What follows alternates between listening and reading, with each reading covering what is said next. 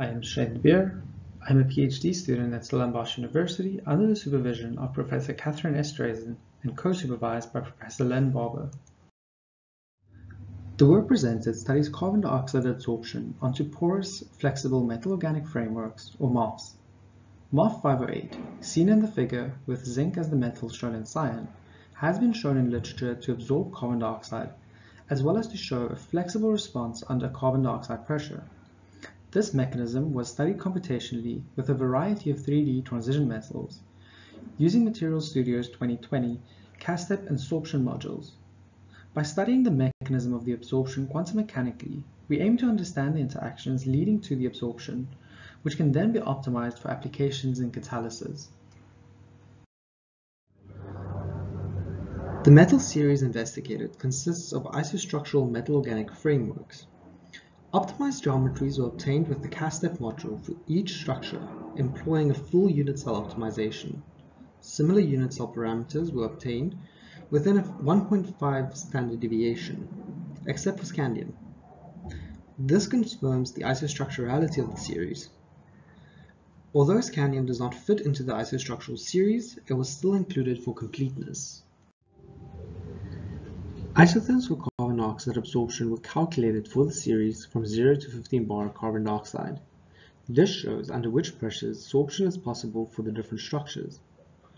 After this, the most probable location for adsorption of a single carbon dioxide molecule was calculated with the adsorption module.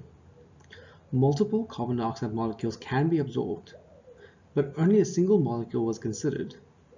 The adsorbed structure with a single carbon dioxide molecule was optimized again.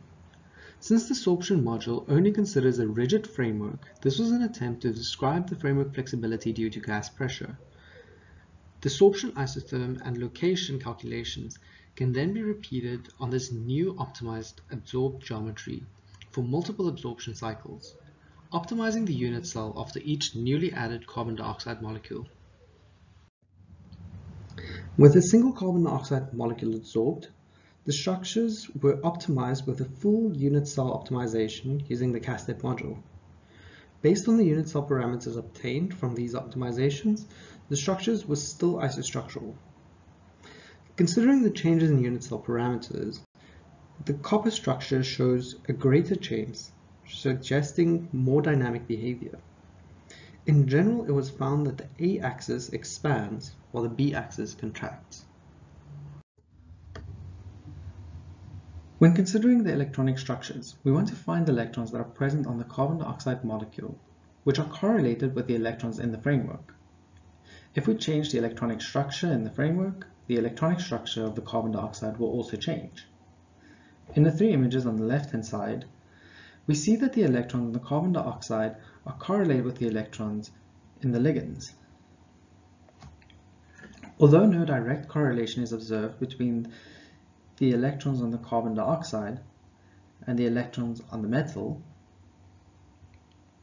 there is correlation between the electrons on the carbon dioxide and the oxygens of the carboxylate groups. There is also correlation between the electrons of the metal and the oxygens of the carboxylate groups.